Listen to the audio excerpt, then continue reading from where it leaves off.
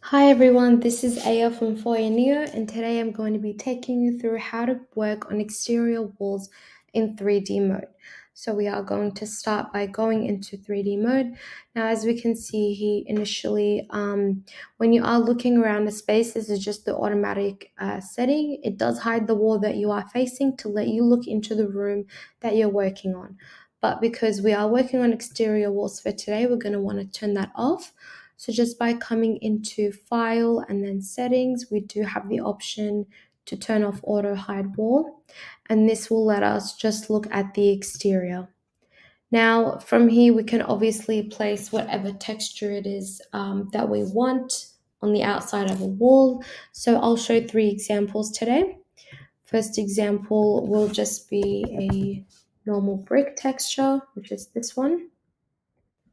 Now, when you do place a texture, it is best to resize it to really get the look that you're after. So for this one, I'll go a 6x4, and you can see how it changes the size of the bricks, and it gives you a more realistic look. I will turn around to the other side now and show a different example, and we'll write cladding. This will obviously be resized different to brick because it's not the same size as brick even in real life. So for this one, we'll resize it as a 2x2 just to make the paneling in the cladding smaller and give us, again, a more realistic look.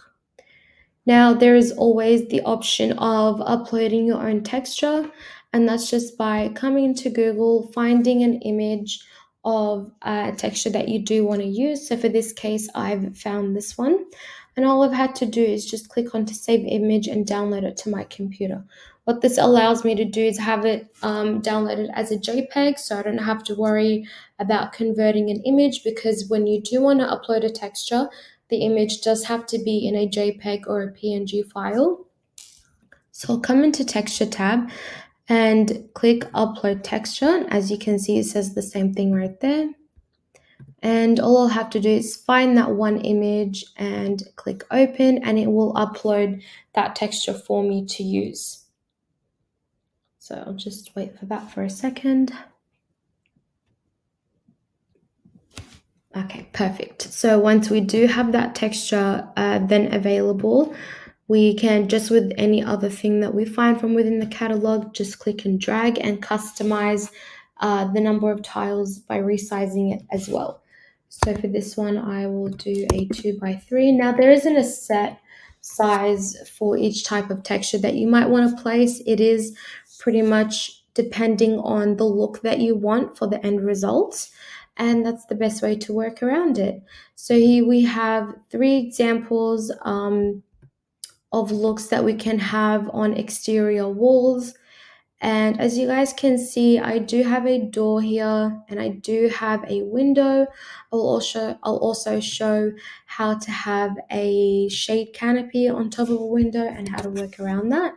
So I will come into the catalog and look up a wall dot cube, and just this option right here, and just placing it onto the wall.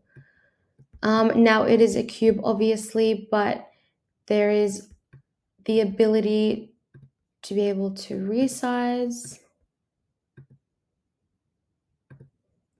and then also rotate it to get the position that we want for this. So I will go into free movement first and then rotate to really give myself more options to work with this. So for this case, I will go down a little.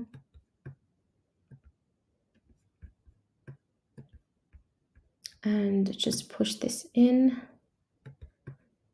And just like that, I do have a window shade, a window cover. And obviously, the same way with anything else, you can also go into the texture tab, grab whatever texture or material it is that you want and place it on top of that. The final thing that I will do with the exterior of this place is put in a roof. So to do that, I will need to turn on the auto hide wall. so I can see inside. And the reason for that is because I do need to be able to see the ceiling. So I'll come back into the catalog and look up what type of roof I want to use. So for this one, I'm going to use this hip-shaped roof design. Now with roof designs, yes, they are going to be on the outside, but we do initially need to place them on the ceiling, and that's the reason for turning on the auto hide wall. So after placing it on the ceiling, I will then click onto free movement to give myself more ability to move it freely, and I'll just move it up like that. Then I will turn off the auto hide wall again just so I can see the outside, and then come in and resize this to fit.